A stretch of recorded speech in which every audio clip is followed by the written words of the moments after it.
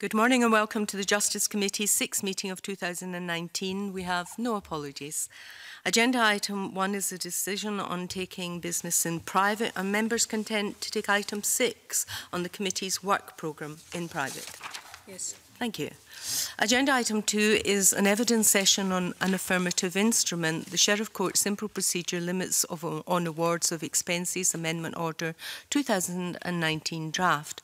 And I welcome Denham, Minister for Community Safety, and her officials, Walter Drummond-Murray, Courts and Tribunal Policy Officer, and Samantha Rore, Directorate of Legal Services with the Scottish Government. This item is a chance for members, obviously, to put questions to ministers and their officials, seeking clarification on the instruments before we formally dispose of it. And I refer members to paper 1, which is a note by the clerk. Minister, do you wish to make an opening statement? I have a very brief one, if that is okay with the committee. Mm-hmm. So the expenses order that's been laid supports the operation of the new simple procedure that was partially introduced on the 28th of November 2016. For low-value claims, it's been recognised that the cost of obtaining legal representation will often be disproportionate to the sum sued for, and it's therefore unreasonable to expose litigants to these types of low-value cases to uncertain expenses in the event that they are the unsuccessful party. So therefore, for cases with a value of under £3,000, the Sheriff Court Simple Procedure Limit on Award of Expenses Order 2016 restricted the recoverability of expenses in small claims by reference to the monetary value of the claim. The 2019 order that has been laid makes minor amendments to the 2016 order so that for claims with a value of under £300, no claim for expenses can be made. And this is a small change from the £200 that it is currently set at. The rationale for this change is to ensure continuing alignment with the court fees system, which from the 1st of April 2019 will amend the level of the claim that attracts the minimal court fee of £19 from £200 to £300. And the committee will recall considering the relevant Sheriff Court fees order this time last year. So the intention of this alignment is to ensure that low-value litigation is not rendered prohibitive either by the court fee or the possibility of an award of expenses. Do members have any questions or comments? No? Yes, sorry, Liam. Just very briefly, just for interest, Minister, where did the 300 come from? I know you've aligned it to the court fee system, but why 300, I mean, from 200? It's just in order, the simple procedure is just meant to be much easier for people so that they can, so we just thought to bring it into line, so just to raise it slightly to bring it into line so that it would be more appropriate, a more appropriate figure.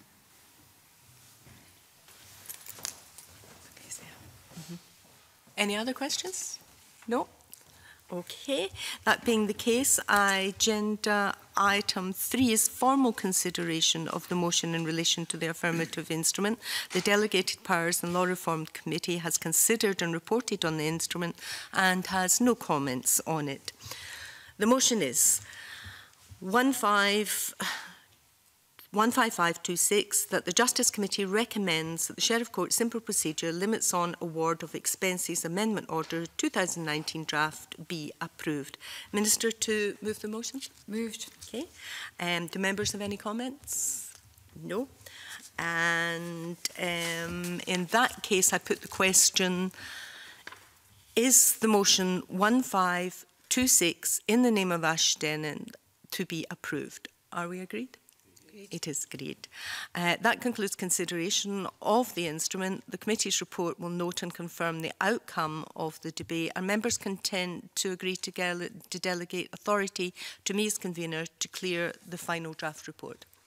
Agreed. Thank you. All right, I'll suspend briefly to allow the officials supporting the minister to change places.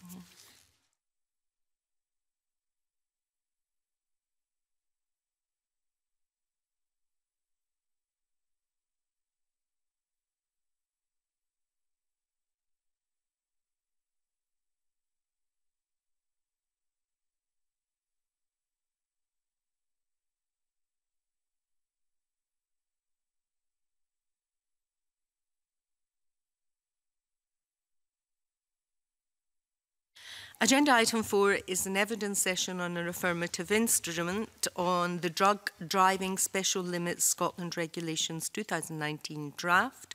And joining the Minister is Philip Lamont, Criminal Justice Division, and Louise Miller, Director for Legal Services with the Scottish Government. Again, this is a chance for members to put to the ministers and their officials any points of clarification they may seek on the instrument before we formally dispose of it. I refer members to paper 2, which is a note by the clerk, and paper 3, which is private paper, and invite the minister to make an opening statement. Thank you, Convener. So the drug driving regulations that are being considered this morning are an important step forward in seeking to improve road safety in Scotland. The regulations provide for the different drug types that will be included in the new offence and the limits associated with each of these drug types. The approach adopted with the regulations follows consideration of the Scottish results of a UK-wide consultation which found general support for the limits proposed. The implementation of the new offence will have an effect on various agencies within our justice system, including Police Scotland and the Scottish Police Authority. In particular, the Scottish Police Authority will be required to provide forensic testing of blood taken from those suspected of committing the new offence to assess which drug types and at what levels are in a person's blood. As part of consideration of what drug types should be included within the new offence, the SPA carried out an analysis of what drug types were identified amongst drivers caught over a 6-month period, and this was from July to December 2017, under the existing driving while impaired through drugs offence. And that analysis revealed that of the 261 drug driving impairment cases during that period, just over half, so that was 51%, involved cannabis, just under half, so that was 49%, involved diazepam, and just over a quarter, so 28%, involved cocaine. These drug types are included in the 17 drug types covered by the new offence, and overall 95% of the impairment cases revealed the presence of at least one of the drug types included within the new offence. Each of these cases either represented where a drug type included within the new offence was the only drug type identified, or it was identified in combination with other drug types, including drug types that are not included within the new offence. The analysis suggests that the list of 17 drug types provided for in the new offence provides very good coverage of the drug types most commonly used in Scotland by those currently being caught driving while impaired through drugs. Although 95% of all cases tested contained at least one drug type included within the new offence, it should be noted that only 43% of samples had one or more drug type included within the new offence that was over the limit associated with each drug type. So this indicates that there will be a continuing need to consider prosecution for drivers who have drugs within their system under the existing driving while impaired through drugs offence in those cases. And that offence is, of course, unaffected by these regulations. What the analysis also reveals is that the extent of polydrug use in Scotland, with approximately 45% of all impairment offences showing 4 or more drugs within a person's system. This clearly suggests that where a drug type may have been taken that is not on the list of 17, it's very often being taken in combination with a drug that is on the list. This means it would be caught by the new offence if the drug type limit has been exceeded for the drug type in question. On this basis, and following consideration of the Scottish views offered to the 2013 consultation, we consider it appropriate to proceed with the introduction of the limits in Scotland based on the 17 drug types and associated limits already used in England and Wales. If Parliament approves these regulations, Scotland will have the toughest criminal law approach on drink and drug driving in the UK, with the lowest drink driving limit as well as robust drug driving limits through this new offence. We hope that the new offence will act as a clear deterrent to those who may wish to take drugs and drive. and I'm happy to take any questions, Convener. Okay, I'll open it up to questions. Before I do, could I ask you, perhaps, Minister, has any consideration been given to the type of device that the Scottish Government is thinking of deploying, given that I think at present there's been some concern or dissatisfaction that the device used south of the border could only identify 2 types of drug, as opposed to a device that would detect all the banned drugs? Yes, so I'm sure the committee will be aware that the testing device that's used at the roadside currently in England and Wales, obviously you'll understand that ultimately the decision for what type of device is used by Police Scotland is an operational decision. That's a matter for them. But I think it's safe to say that it's very likely that device or something very similar to that is what will end up being used in Scotland. I don't know if my official would like to add anything to that. And in terms of other drug types being capable of being detected using screening devices, to a certain extent, we would be reliant on the UK government, because these devices need to be what's called type approved. And so there are only 2 devices, or 1 device that's type approved for cannabis and cocaine. Type approval is a means of ensuring the kind of the validity and the robustness of the testing procedure.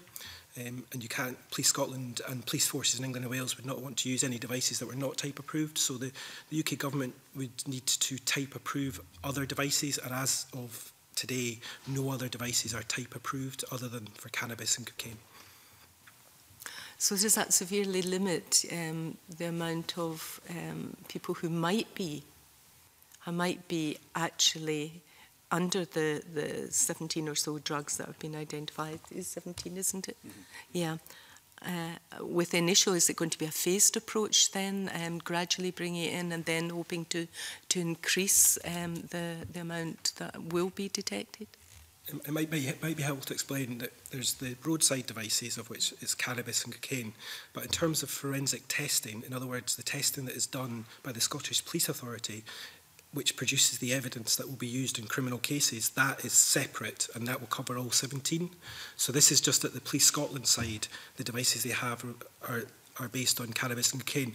What Police Scotland will likely do, but it's a matter for them, is continue to use field impairment tests, etc., to detect if they think someone's taken drugs. And then, if they have enough suspicion to take them back to the police station, there'll be a process by which a blood test is taken, and then the full analysis will be done of that person's blood. And that's the evidence that's used in court, and that will be capable of attesting for all 17 drug types. Right, that's helpful, very helpful. John Finney, followed by Liam MacArthur and Daniel Johnson. Thank you, if I may, and perhaps to Mr Lamont, because it is a follow-on from what he said. I'm pleased the Minister referred to the existing legislation, the long-standing legislation about impairment through drink or drugs. I'm trying to understand, and this will remain on the statute book, and in our brief we have the quote that the Minister talked about, the 95%, and then goes on to say it should be noted that only 43% of these samples was over the limit associated with that drug type use. And then that quote, which the Minister used, which is in our brief there too, indicates the continuing need to use. How does that happen? Say, for instance, that there's a lot of case law around this, that a driver is tested. It's not believed that the driver is impaired. They happen to have been stopped in a line of vehicles that have been stopped. The driver isn't impaired. How can you move from one to other? Is there not going to be difficulties with that? If the rationale for undertaking the test in the first place wasn't that you believe that the ability to drive would be impaired through the consumption of drugs, and that doesn't exceed that test, if you follow what I mean, how then do you move to the fallback position? Well, one way that might happen is if the police, firstly the police, as you say, they can't just stop someone and test them. They have to have maybe they've been involved in an accident, or they've received a report that someone's been driving after taking drugs, or indeed they maybe have been driving in an erratic way. But once they stop someone, they may, for example, if they do the field impairment test, which may give them enough evidence or suspicion to take them back to the police station and then go through a formal procedure to authorise a blood test. They may also see drugs in a person's car, which might give suspicion that they've taken drugs and drove. So the roadside screening devices for cannabis and cocaine are obviously very relevant for those 2 drugs, indeed only relevant for those 2 drugs. But there are other ways in which police will suspect someone has taken drugs and drove, and they'll be able to take them back to the police station if there is evidence to suggest that, to then get the blood test, which is the crucial thing that will be used in a criminal case. The road screen, to be clear, the roadside screening devices are not used as evidence. They're just to give enough suspicion for cannabis and cocaine to take them back to the police station. So it's certainly true, it makes it easier to detect cannabis and cocaine than the other drug types, but they're not the only way in which someone can be taken back to a police station. So this is an additional offence that will give the police, I think it's going to work out, it's going to be easier to get prosecutions because you don't need to prove that level of impairment. So it's an additional offence that should help the police. Good. Two very brief, if I may, thank you, Kavira. Minister, the question of new psychoactive substances, are you content that they can be picked up by way of this legislation and the existing legislation, and at any time was consideration given to an ability to the police to stop anyone random? Well, obviously, as is the case in any type of legislation, you know, we will keep this fully under review and we will look at all the evidence, and we will then be able to either adjust the type of drugs that are on the list or adjust the limits that the drugs types are set at. So we will review the evidence, and if at any time we feel that the evidence suggests that that needs to be done, that either the types need to be extended or the limits need to be changed, then we can obviously do that by secondary legislation. And the question of police having the ability to stop anyone randomly? They still have to feel that someone is driving, you know, they have to have a reason to stop them. It might be helpful also to clarify that the law in that area is reserved. What's been devolved in this area is simply the ability to set the limits and specify the drug types. And then for alcohol limit, that was devolved so the Scottish Parliament and the Scottish Government could set the alcohol limit. All the other powers associated with this area are reserved, so it wouldn't be within the competence of, it would be for Westminster to decide whether that was appropriate. Okay, thank you very much. Supplementary, Yeah, just briefly, on, following from John's question, just to clarify, are psychoactive drugs not on the list at the moment? They're not on the list, no. Okay, thank you. Liam MacArthur, Daniel, then Liam Kerr. Yeah, I was going to follow up that point as well. Obviously, the Royal Pharmaceutical Society have given evidence drawing our attention to the absence of new psychoactive substances from the list. I mean, I suspect, given the rate at which those reformulate, it would be difficult to write them into legislation. But I suppose it was slightly surprising from the figures you were giving earlier about the breakdown of drugs that had been taken in instances where individuals had been stopped, didn't include a sizable proportion of probably a range of legal, so-called legal highs. To what extent has that been factored into the workings in terms of how this legislation is expected to, or these changes to legislation are expected to bite? The reason it's been taken to the 17 drugs as listed is obviously the extent of the research and the analysis that's been done. It's also based on, obviously, that this legislation has been working in England and Wales for a number of years now, and we've been able to look at that for lessons to be learned and to see that it does seem to be working quite effectively south of the border. And the other thing to note is that it's obviously quite complicated to go to the lab and then test forensically for the 17 types. Obviously, the 17 does give us a very broad coverage, which is the most important thing to note. At this point, we consider that this will give us very broad coverage, the 95%.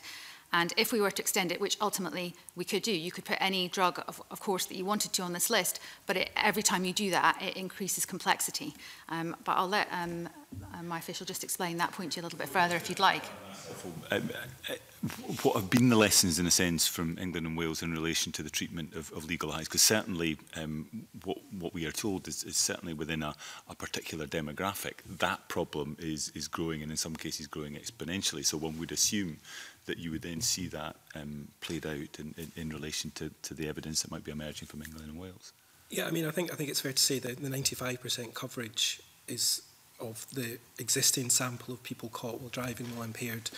so that for the 17 drug types, 95% is obviously a very high number. Within those figures, there will be clearly some people who've taken such substances, and it's something that can be kept under review. And certainly we will be continuing to work with colleagues in the Scottish Police Authority to analyse the data on the results of their testing to see how prevalent other substances not on the list are, so that we can keep it under review to see whether they should be added. But in terms of the coverage, we are satisfied that the 95% figure is a robust figure. I just want to move on to the issue of public awareness. I mean, obviously there's an issue for those who are on prescribed medicines that touch on some of those that are listed here. There'd be an awareness raising needed there amongst those who are taking those and indeed those who are prescribing and administering them. But there's also a wider public awareness campaign I think we need to be embarked upon. Again, Royal Pharmaceutical Society, but others who've given evidence have pointed to that. Are you able to outline the steps that government is going to take, either directly or through agencies, to raise that public awareness about the changes being introduced? Yes, you're right to say that obviously there is a role here for medical professionals and pharmacists in terms of making sure people have the correct information. And obviously those that are on prescription medications would obviously be able to rely on the medical defence as long as they comply with instructions that are given to them by their medical professional. So for that reason, we will be making sure that they have bespoke information and advice that's made available to all medical practitioners, and that would include obviously pharmacists regarding this change in the law and also the operation of medical defence. So, and this offence, it wouldn't intend to change any decisions that are made medically in the treatment of a patient, but we want to obviously make sure that people are aware of how this would affect them.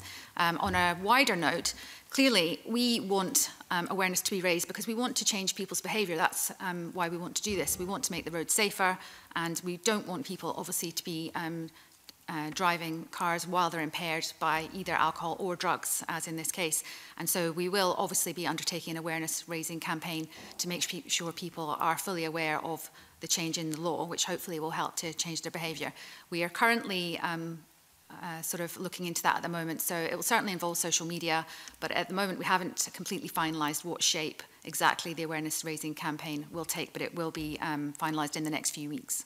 In terms of those who are on prescription medications, has there been an assessment made of the risk, possibly looking at what's happened in England and Wales about people potentially not taking the medication they should be taking for fear of falling foul of these sorts of laws? Well, that's why it's very important that everybody has the correct information, and it shouldn't make any difference. So obviously, if your medical professional has prescribed you a medication and told you that if you take it appropriately that you're fine to drive, you're fine to continue to do that. But there are obviously some cases with some medicines where your doctor will tell you that you're not safe to drive while you're on that medicine. So people need to comply with the instructions they're being given by their medical professional. And if they do that, then they'll be fine and they will be in accordance with the law. From the experience in England and Wales, has that emerged as an issue, or has it been managed reasonably effectively? I'm not aware of it being a major issue. There may be the odd case where someone is confused, but certainly it's not come out as a major issue. Thanks. Senator Johnson. I'd just like to follow up on those points, and I'd like to just begin by declaring an interest. I take a controlled drug on a prescribed basis. I take methylphenidate as a result of my ADHD diagnosis. I mean, what will people have to rely on? Will they be required to be fully aware of the small print on the that comes with their medication? I mean, you correctly say that the medical advice should be clear to them, but how are you going to make sure that people are aware whether or not they are safe to drive? And indeed, I think there's also the flip side of that, of people being worried that they may be in breach of the law when they don't need to worry, because either the drug that they take isn't within this list, or indeed they're well within kind of the safe limits based on medical advice. So obviously that comes under the wider awareness raising campaign, but again, as I've already said, you know, updated guidance to medical professionals and pharmacists to make sure that they are advising their patients correctly. But it is also people's duty to make sure that if they are consuming medicines, that they are not impaired. And if they feel that they are impaired, then they shouldn't be driving. But as we've already discussed, if you're taking the medication at the appropriate dosage and in line with your medical practitioner's advice, then you know that you should be in accordance with the law at that point. So is there going to be specific instructions to pharmacists and GPs to provide communication what form will that take? Will it be in writing, or will it be simply when the next time they pick up the prescription? Because we're talking about a population of people that may well have been taking medication for quite a prolonged period of time, and it's very normalised for them, and they may not simply think to ask the question. So we will be updating the advice for doctors and for pharmacists as well, and then they'll be advising their patients accordingly. I don't have, do you have any more detail on how exactly that will be? Yeah, but I think it's a fair point for someone who's on a repeat prescription who maybe doesn't always see when they get the repeat prescription. So I think there will be a need for medical professionals to make sure that any previous guidance that they should have offered about whether to drive or not is a reminders given to patients, so we can make sure that's part of the guidance to medical professionals. So can I also ask about the practicalities of the medical defence? Because you can conceive of a scenario where an individual has an accident and therefore gets tested, tests positive, but for a drug that they have a prescription for, are they going to then be required to go along to a police station with their prescription? Will they have to give permission to their GP to make available their medical records? What are the practical implications of this for people taking prescribed drugs who may get found positive? Samantha should answer that one. Yes, I mean, the person who is in that position, if they're claiming the medical defence, as part of their defence, they would need to put forward evidence that they are following the guidance given as a prescription. So they would have to do that, yes. But if they do that, then, and the evidence shows that they were just following the instructions of the medical professional, then they will not have committed the offence. So is there a risk that we will be, at best, inconveniencing, or is there indeed a risk of, I mean, there's a degree of stigma attached to some of the drugs that people might take for particular conditions, that we may be inadvertently entrenching some of those attitudes? I don't think so. I think the other thing to bear in mind is that this legislation, the drug types and the limits and the medical defence is already in operation in England and Wales, where it's been working effectively for the last few years.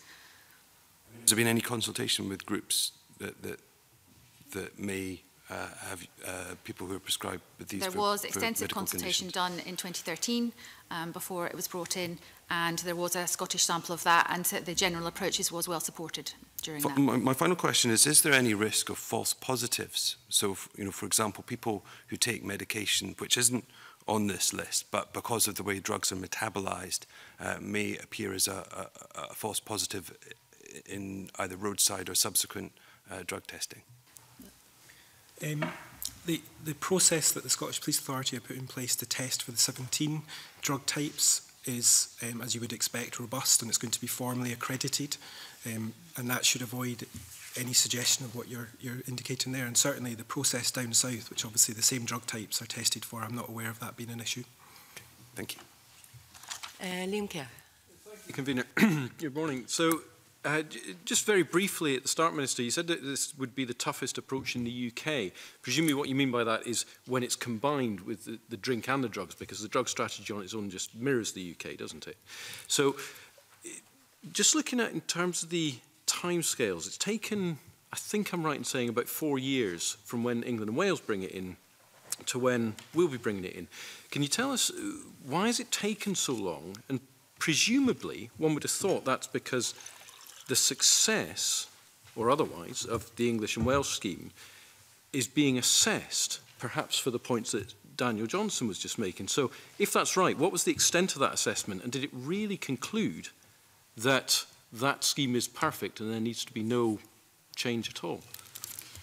Okay, so to answer the first part of your question, our analysis, and this is well backed up by the evidence, suggest that the biggest risk on our roads is people who are driving under the, under the risk of alcohol. And so we prioritised, because we thought it was most important, it would save the most lives, lowering the drink drive limit, which we obviously did in 2014. Once that was, it was important obviously to let that bed in before we looked at the drug driving. So that's the reason. There was also obviously, with the SPA undertaking the testing of these drug types and so on, there was quite a bit of equipment that needed to be purchased and training that needed to be done and so on. So we wanted to make sure that that was all appropriate and in position before we moved to this point. And on the second part of your question, yes, obviously it gives us, obviously being able to look at south of the border, the consultation that was done in 2013, and the fact that the law is working effectively south of the border also means that for Scotland, any lessons from that can be learned, obviously, for the implementation.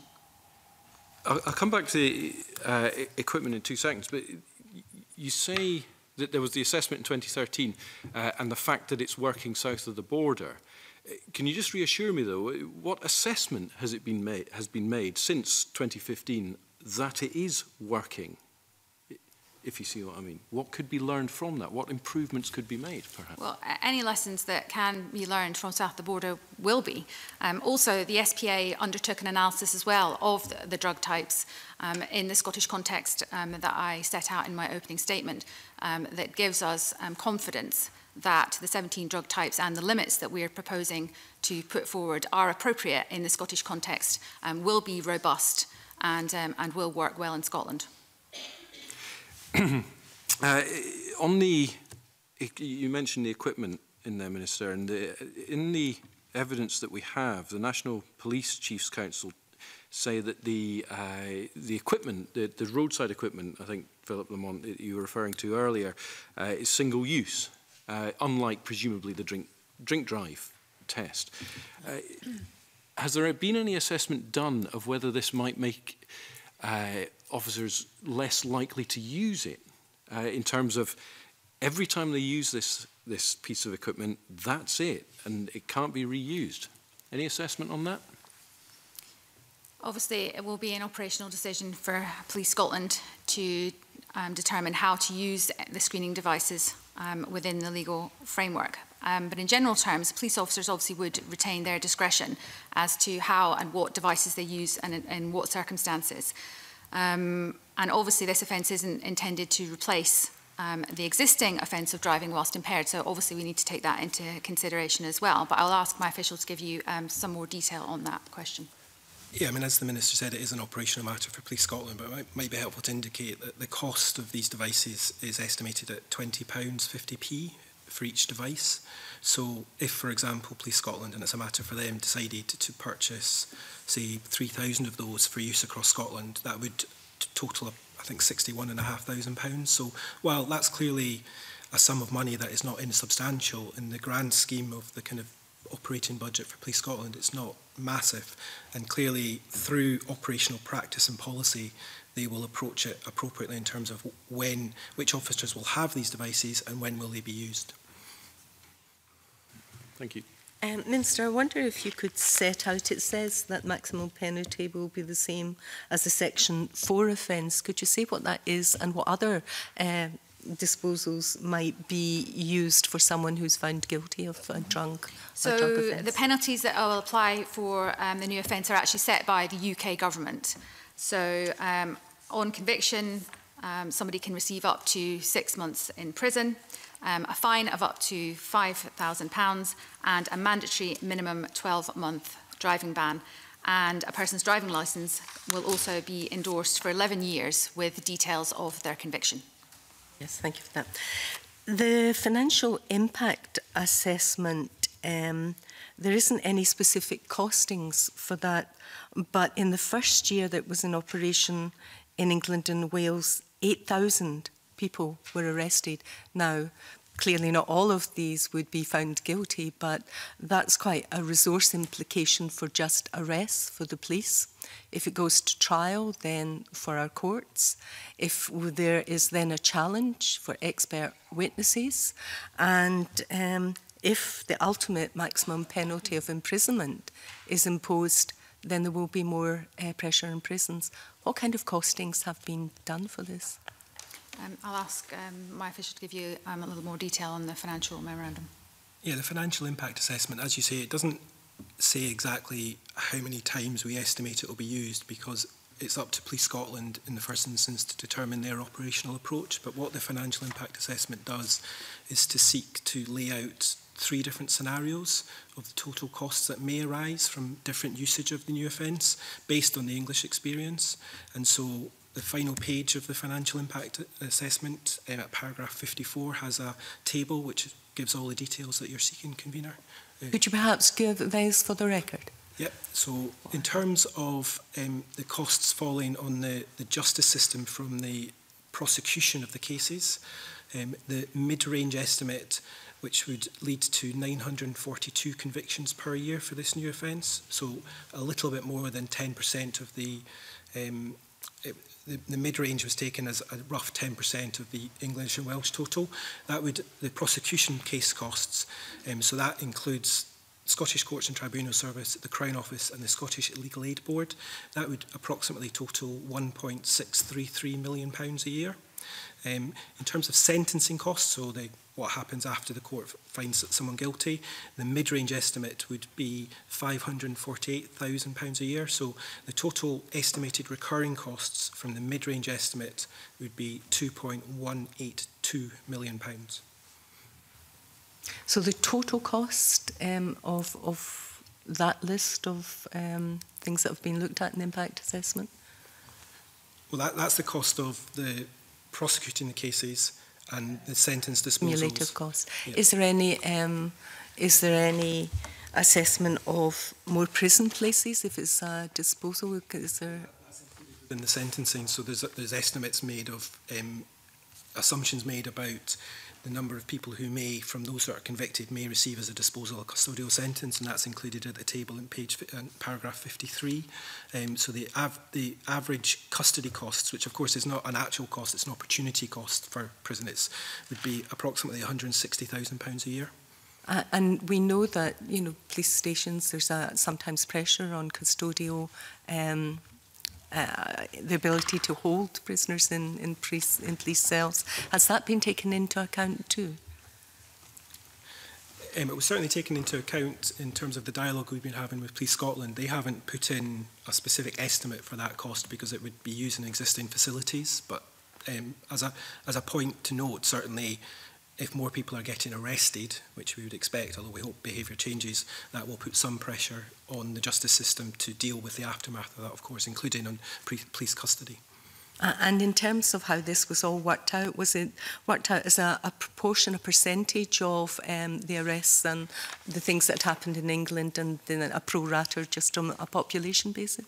Yes, it was felt that it was most appropriate to look at the English and Welsh experience and then pro-rata it, but then also include upper and lower estimate. And actually, sorry, I've just looked at the estimates. The estimate I've been given, I've actually been giving you the upper estimate. There's a central estimate which is a little bit lower, but as I say, it's in the financial impact assessment at paragraph 54, which gives one table which tries to outline the entire cost estimates. And that's helpful because I think in the break submission they make the point that unless this is sufficiently resourced, then there's just going to be a culture of non-compliance and the intended benefits won't be materialised. Are there any other questions? Fulton. Thanks, Convener. two brief questions, if that's okay. Convener, good morning, Minister and panel. Minister, did you say a wee minute ago there that a custodial sentence, and I appreciate that it's UK legislation driven, would be up to 6 months. I just wonder how that would tie in with the policy of no sentences less than a year in terms of that overall framework. Yeah. So, but obviously that is reserved to the UK government. But certainly in Scotland, we do want to move away from, short sentencing as a whole, as part of the wider justice setting. Yep, excellent. My other question is probably something that I would assume the answer is going to be that it's not a serious concern, but a lot of people earlier were talking about controlled drugs for medical use. I wonder if the law in England and Wales has had any commercial impact. A very quick 5-second Google search led me to find an article done in 2000, right enough, which is now some years ago, and the abstract of that article is There has been a recent and significant increase in the use and availability of hemp seed oil products. These products are being marketed as a healthy source of essential omega fatty acids when taken orally. Although the health aspects of these oils is open to debate, probability that oils derived from the hemp seed will contain, I'm not going to try and pronounce that, THC is noteworthy. Recent editions of the literature cite a number of studies illustrating the ingestion of these products result in urinary levels of the THC, again I won't pronounce it, above the administrative cut-off. Now, I'm just wondering, in England and Wales, is this something that's came up? Because I think that there would be aspects of various commercial products that would have small trace amounts of things that are obviously illegal. Okay, I'll ask Philip to answer that question. The drug types that are on the list of 17 are split into two, of course. There's the kind of zero tolerance approach for illegal drug types, and then the medicinal approach, which is at the road safety level. If within the substances you're referring to, there are elements of the drug types on the list, then if they're above the limit, there will be an offence will be committed. It just depends what the substance is. And I'm afraid I'm not an expert in terms of the exact substance you're referring to there. And of course, there is the more general driving while impaired offence. So someone, even if they're beneath the limit for one of the drug types here, if they're still driving in an impaired way due to drugs, then even drugs that may be purchased in the manner you've suggested, then they could still be committing an offence under the existing offence. Okay, thanks. Otherwise, just want to say it's a very good piece of legislation I'll fully support. Liam Kerr. Just briefly, Minister, if I might pick up on the point made by Fulton McGregor, just to clarify, one of the sanctions for drug driving, one of the sanctions for being in charge of a vehicle under the influence of or with cocaine in your system would be 6 months imprisonment. If you bring in a presumption,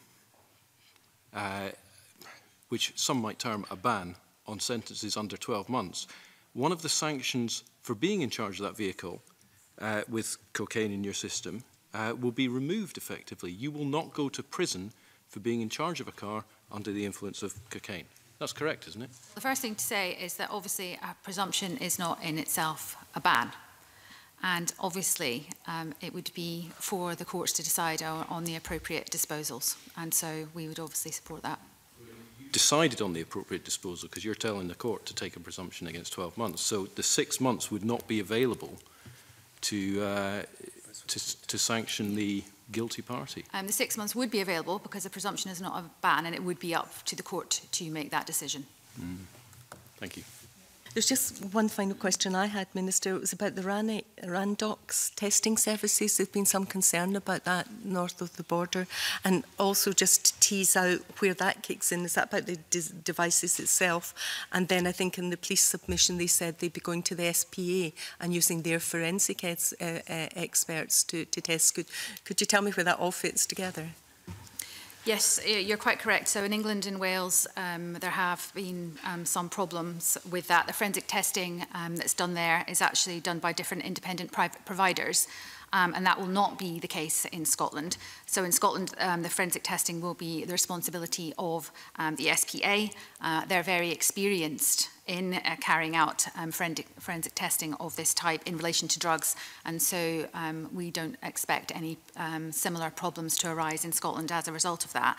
It's also probably worth making the point that there has been ongoing and extensive collaboration between all the relevant justice partners, so that would be the Crown Office, Police Scotland and the SPA concerning this, working together to put the appropriate procedures for the new offence, learn any appropriate lessons from implementation that's already been done south of the border, and to take that into account in the course of the work that's ongoing in Scotland. Okay, thank you. That's very helpful. Anything else members want to ask the Minister? Anything you want to say in closing, Minister? No, thank you. you. In that case, agenda item 3 is formal consideration of the motion in relation to the affirmative instrument. The Delegated Powers and Law Reform Committee has considered and reported on the instrument. I had no comments on it. The motion is motion 15526 that... Sorry. Got the wrong one. Yeah, sorry. The motion 15527 that the Justice Committee recommends that the Drug Driving Specified Limits Scotland Regulations 2019 draft be approved, and invite the Minister to move the motion. Formally moved, Convener. Thank you. Members, do you have any comments or additional questions? No.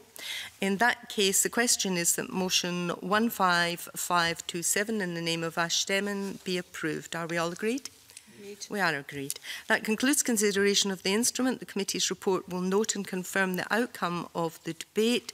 And are the committee agreed to delegate the authority to me as convener to clear the final draft report? Right, thank you for that. Can I thank the Minister and her officials for attending? What's next? That concludes the public part of today's meeting. Our next meeting will be on the 26th of February when we take oral evidence on the issue of elder abuse and the question of whether this should be an aggravated offence. We now move into private session.